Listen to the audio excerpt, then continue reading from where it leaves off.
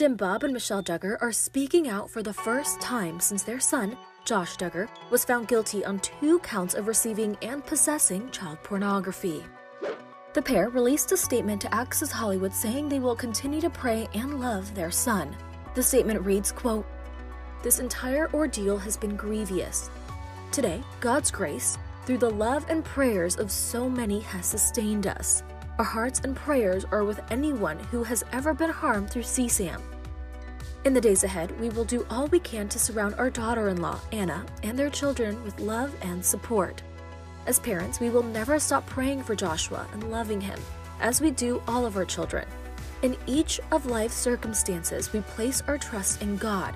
He is our source of strength and refuge. Thank you for your prayers." Certain family members, such as Derek Dillard and Amy Duggar King, also reacted on social media to the news. Moments after the conviction, Duggar had an emotional exchange with his wife, Anna Duggar. According to People, as the former reality star was led away in handcuffs after his conviction, he was allowed to briefly stop by the gallery front, where his wife was sitting next to several people, including his dad, Jim Bob Duggar. The publication reports that Duggar became distraught as he spoke to his 33-year-old wife. Although his face was covered with a mask, his eyes reportedly tightened and his face crumbled while talking to her before he was escorted out of the courtroom. After the verdict was reached, Clay Fowlkes, the United States Attorney for the Western District of Arkansas, spoke out outside of the courthouse, sharing about the significance of the case. This case represents a significant milestone for the Western District of Arkansas in our continued efforts to combat child abuse. Those who would say that children who are photographed and videoed in a manner similar to the evidence in this case are not abused and are not victims are clearly wrong. Children who are photographed and videoed in manners such as this are the victims. And every time their videos and photos are traded online, uploaded and downloaded from the internet, they are victimized all over again. Every single time that happens. This case it represents a milestone for a lot of reasons, but one of them is that it demonstrates that this work is very important, and our office has expended the resources necessary to combat child abuse in Western Arkansas. Duggar's trial began last week in Fayetteville, Arkansas. Motions to have the charges dismissed were denied back in September, 6 months after he pleaded not guilty at his arraignment.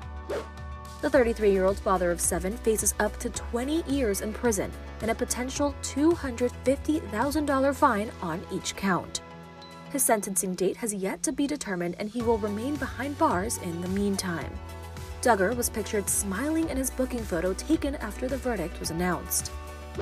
In a statement to Access, Duggar's legal team said they respected the jury's decision and intend to appeal. According to NBC News, prosecutors argued that he had downloaded and stored child sex abuse images on his work laptop using a Linux partition that avoided documenting browser history. Defense attorneys claim that someone else obtained the images in question, and Duggar's personal devices did not contain any illegal material. In 2015, Duggar was accused of molesting multiple underage girls, including 2 of his sisters, when he was a teen.